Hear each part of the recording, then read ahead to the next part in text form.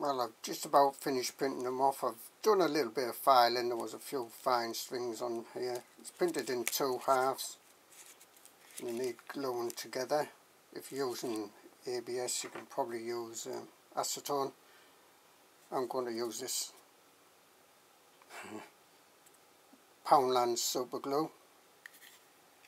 I'm going to glue them together, then I'll come back when I've finished it off. So say 2 halves. That saves having to have supports, but they seem to go together quite well. Just hold them together there loosely. So a bit of super glue all round, hold them together, and then I think that should be strong enough. Only time will tell. So there's a bit of a chamfer on the part here to go into the pipe tube for the washing line pole.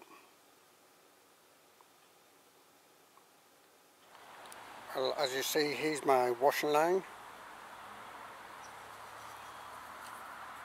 This is the part. I've glued it together, sanded it down a bit.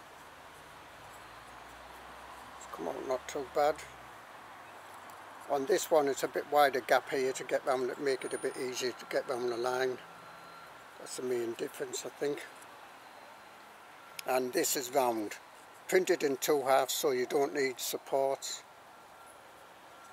Just glue them together. Super glue, PLA, acetone if you're using ABS. Here's my pole. Can we see that? Yep. And it easy goes in there. It's like a tapered a bit, so it goes in quite easy. Give that a bit of a bang. If you twist, actually, I think this knob here is a bit, there's like adjustment knob there, it's a bit loose. If you're worried about it coming out, just a drop of super glue on there, but that's in there quite tight. Right, let's see if it works.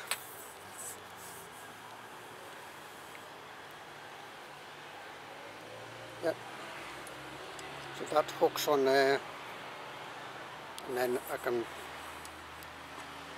catch it in this sort of part here.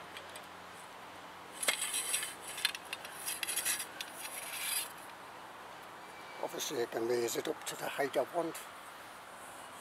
I can't really show you that because the sun's up there and it dazzle out the camera. Lower it down. Quite easy to unhook. I think that being wider there will make it easier to hook on and off.